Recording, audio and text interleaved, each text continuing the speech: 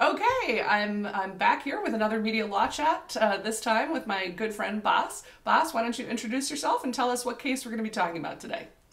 Yeah, so I'm Bastiaan. I'm at Loyola University Chicago, where I'm currently still the program director for the Center for Digital Ethics and Law.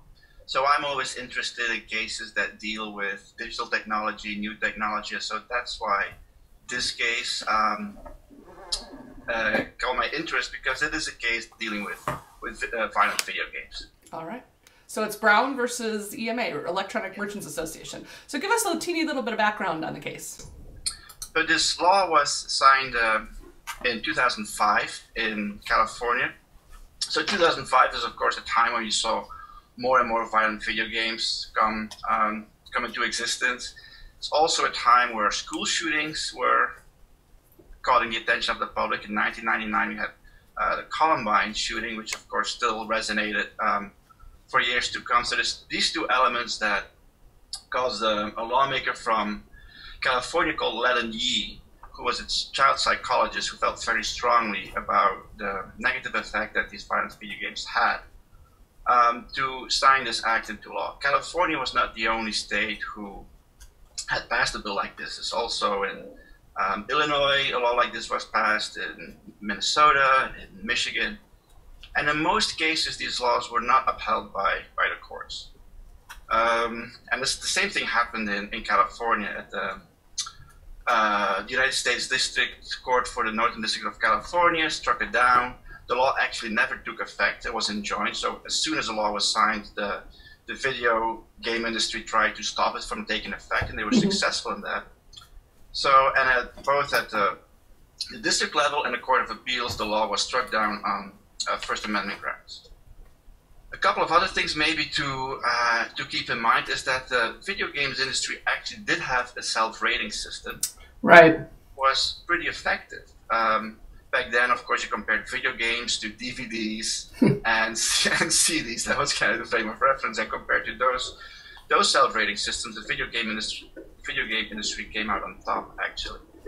What else is there to say about this? We called it Brown versus EMA, but initially it was Schwarzenegger versus EMA, because Schwarzenegger was the governor at the time. So there's some irony in there that Schwarzenegger was defending a law that tried to limit violent content to minors. I think that I always forget that it started out, but you know, given Schwarzenegger's movie history, it is ironic indeed, isn't it? And another irony is, actually, I just looked it up yesterday, but that the lawmaker Leland Yee is currently finishing a 5-year federal sentence. He's in prison for gun trafficking.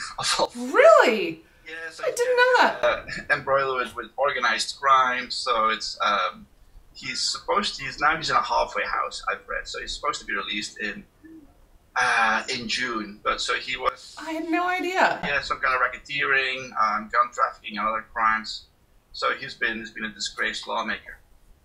And I think it's important to point out that there's a double intention behind this law. It's both to kind of reduce the likelihood of shootings happening, reduce violent behavior. It's also intended to protect children from harm, right? So it's these two double, and sometimes I think that leads to a little bit of confusion. I think there's one kind of overarching weakness with this law is, if you really think that these video games are that dangerous, that they cause harm to children, that they lead to shootings, then is the appropriate measure really putting a label on it and requiring parental consent in order to buy them? The appropriate action, if you really believe that, would be to ban them. And I think the Supreme Court, in the decision, they hint at that. They're like, well, if you really think that these games are so dangerous, that seems a pretty weak measure. Right. So I think that's kind of an overall weakness to the argument. I also think, let me actually ask, the argument seems awfully muddled to me. So whenever we discuss video game violence, it seems like everyone defaults to, well, you can't show any sort of causal link between consumption of this content and violent behavior. So, you can't tie school shootings directly to the playing of Grand Theft Auto. But it seems to me that California was making a different kind of an argument, that the harm wasn't just this causal link to violence itself, but harm that comes to the kids just from the consumption. Yeah, exactly. So, and I think when we discuss this case, we've sometimes focused too much on that first causal link that you mentioned. As you know, if you causal links like that are just very, very hard to establish in psychology and social sciences, and they take a long time to establish. So that's maybe something we can talk about later, just how the Supreme Court relies on scientific evidence here. If it is true that violent video games have that effect, it will probably take science 30 years to figure this out, right? Longitudinal studies will establish that. Right. And I think that's somewhat of a disagreement we see in a majority opinion, and actually the concurrence of Alito and Roberts, who basically say, well, we need to give lawmakers some leeway here. If they think this is what they think based on the evidence available today, they think this is harmful, we should not put this high standards of evidence in existence, such as it has to be established scientifically, which is almost impossible to do.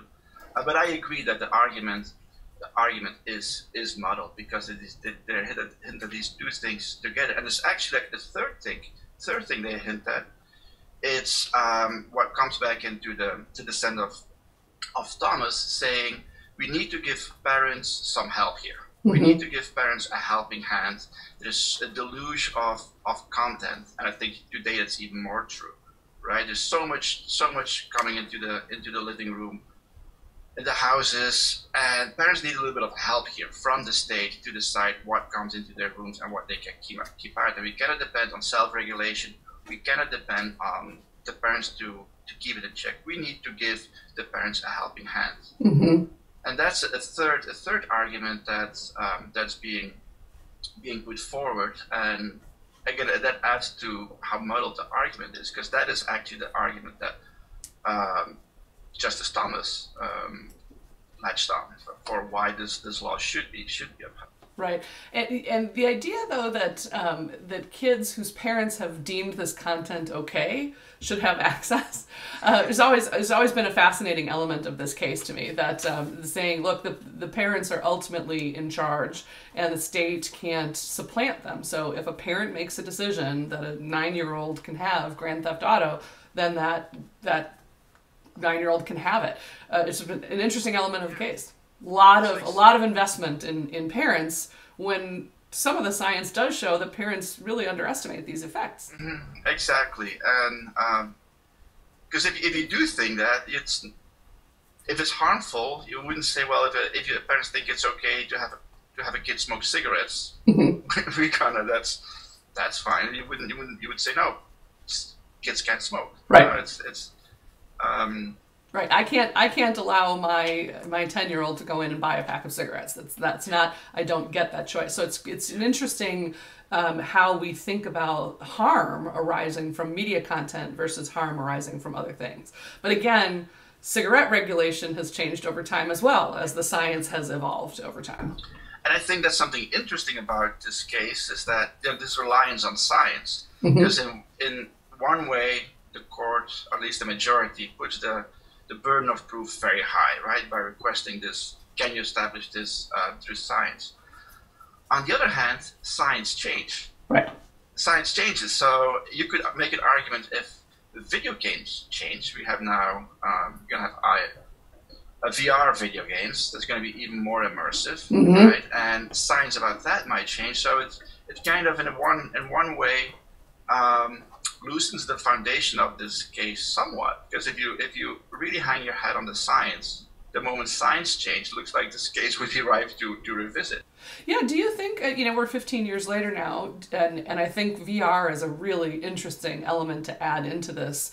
How do the media effects change when something becomes so much more immersive?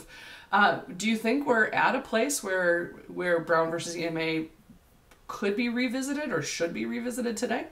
Yeah, I've been thinking about that because there's a lot of things changed. I think one thing that changed that this law was written in a time when people bought their video games in the store. Okay, sorry. Are you Yep. hearing me? Yep, I can hear you. You just cut it. You just slowed down just a little bit. Okay, so because they mentioned that it has to be on the packaging, right? The label has to be on the packaging. Right. This is still. No, I looked it up. In 2005, about 80% of the games were sold in the store, and now it's the other way around. It's almost 90% of the games are bought digitally. So that's something that I don't know how that would change, because you could argue, if you have to buy it digitally, you have to have a credit card, you have to be 18, so the problem is not as somewhat moot. On the other hand, gift cards, Amazon gift cards would allow you to buy those games. So let's forgo that issue, because there could be other restrictions, right, to put on these games. Yeah. Do you think? Do you think that today, in terms of labeling and disclosures, the video game industry is at the same place it was, in the early 2000s? You're dead on right. They were ahead of lots of other content producers in actually having a rating system. Is that still stand today? To the best of my knowledge, I do think so. I think there's still a self-rating system. To be honest, I'm not totally sure on that. I'm not a big gamer, I have to confess. Yeah. I buy Nintendo Switch games for my 8-year-old, so I'm not quite. But going back to your question, so as I said, the science could change. Now imagine that we have VR video games, and there's a school shooting, and we can establish that the shooter really almost trained himself through a VR, very immersive video game, and actually made it harder for authorities to take him down because that person was so good. I'm saying he here, it's a school shooter, so you can make, I guess, the gender bias statement. So you could see how that issue would come to the fore again, and it has come to the fore, because in reaction to the school shootings, President Trump and some Republicans, just to take blame away from guns, they've been pointing fingers again at video games. Right. So it's still very prevalent today, and I think another aspect, not just in the school shootings, but in some of these hate-motivated crimes, you actually see the shooters broadcasting or streaming it live as if they're in a game. So I think that's also renewed attention to gaming. So, and I do think that, so it's not impossible that this issue would be revisited. And then if you do look at how the decision came down, so we have a strange, like with many speech cases, you cannot really go with traditional conservative versus liberal justices, because if you look at the majority, we have Scalia basically joining up with Ginsburg, Sotomayor, and Kagan, and Kennedy. So we have the Kennedy, Scalia, Sotomayor, Kagan, and who am I missing here?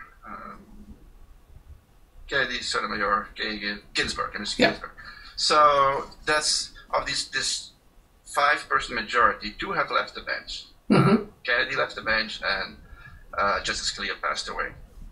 So it shrinks to 3. Then we have the 2 concurrers, which are Stephen? Is it Stevens? Stevens and Alito. Yeah. Concurred.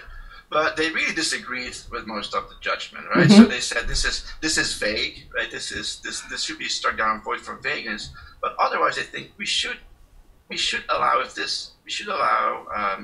lawmakers to make this calculation. We should respect them. So they actually, you could argue, if a law would be written that's not vague, they would be on board with that. So, and then of course you have Breyer and Thomas, who are also in favor of these laws. So you have a good switch, right? So the question comes, where would Kavanaugh fall on this issue? And Gorsuch too.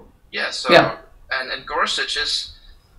I don't think I'm an expert enough to say how they would rule, but it's interesting to know that only the traditional conservative justices, or there's only one, Scalia, who was in favor of striking this down. So now you have 2 new conservative justices coming in, and three of the four conservative justices at the time kind of were in favor of these types of laws. Mm-hmm.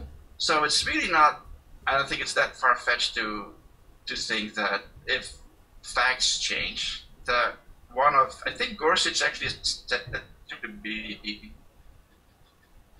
more in mold of Scalia, kind of more of free speech. So Gorsuch might imitate Scalia here, but Kavanaugh, I have no idea. I think it's very well possible that it would switch. Yeah, there's not a lot in Kavanaugh's record on expression, is there? No. Sort of the unknown quantity right now. Yeah, it's hard to read the news on that one. But if I kind of had the impression of more like a family values argument would sit well with him, you know, and I could see him be in favor of a law like this, especially that this is the conservative movement seems to like that because it takes attention away from Second Amendment issues. Yeah, and certainly deference to the legislature and deference to the executive branch. Would say, well, as long as you've crafted something that's not vague and it's not overly broad, we're going to show that deference. So it would be a really interesting,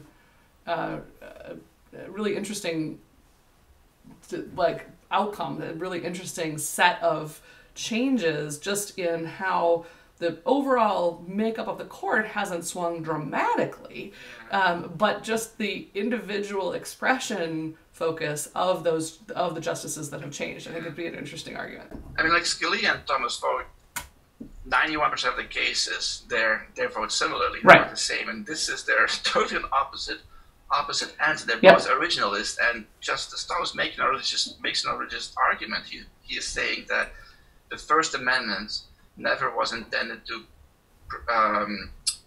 protect speech directed at minors. He thinks that if you speak to minors, you have to go through the parents, and if you don't do that, you are not protected by the First Amendment. And he roots this in a kind of originalist argument. So Scalia is also an originalist and came out on the other end. Side. So I might say more about originalism than his respective justice. Yeah.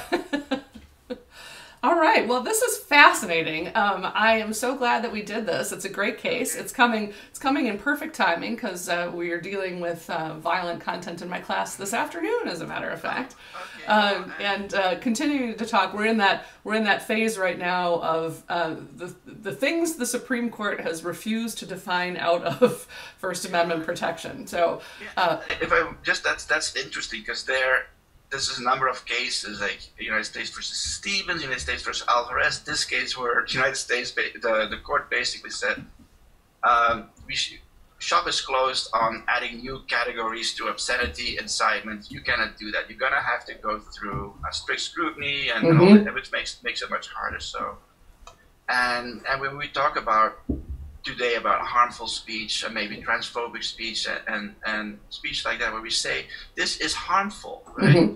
And it shows how hard it is to make that argument, right? Because it's both from the perspective that we don't have categories of speech outside of the First Amendment, we don't allow new categories of speech, and we just make the standard for defining harm so demanding. Right.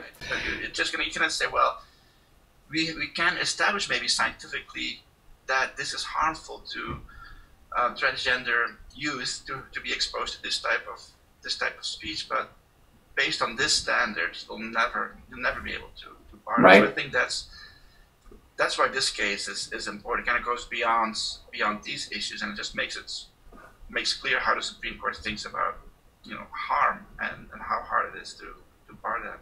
Yeah, no doubt. It's a difficult line of cases. Hate speech and violence is really some of the toughest stuff we tackle in class, I think, and something that a lot of people just misunderstand. They can't quite understand why it should be this hard to regulate expression that causes demonstrable harm. But the bar is indeed high. Strict scrutiny is strict indeed. Except when nudity is involved. Yeah. Well, we got the whole bugaboo about sex. Then we got an issue. Yeah. So, all right. Well, thank you so much, Bas. I really appreciate you talking with us today.